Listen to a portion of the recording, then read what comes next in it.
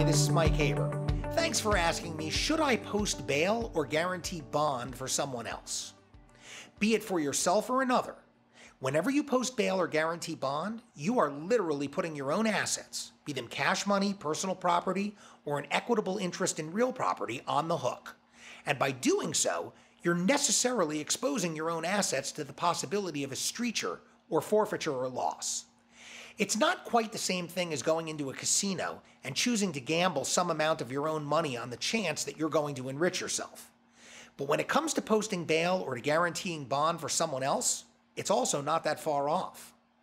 The whole point of bail is to ensure that the accused will appear in court and that while he or she is out on bail, society will be safe, meaning the accused won't commit any other crime and will abide by all terms and conditions of his or her pretrial release. When you risk your own assets for yourself, that's one thing. But many folks can't even control their own behavior. So how can one hope to be managers or control the action of someone else?